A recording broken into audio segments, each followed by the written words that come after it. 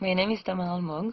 Um, I have a background as an artist doing digital drawings as well as logo designs, and I am just now about to finish my master degree in international development.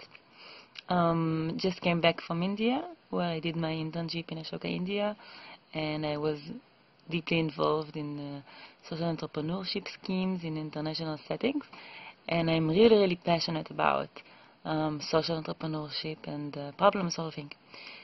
So since I'm doing these things, obviously my time is pretty much like a freelancer a lot of times, and I feel like I need often someone to sit with, someone to share my time and space with, like we did in the movement when I was younger.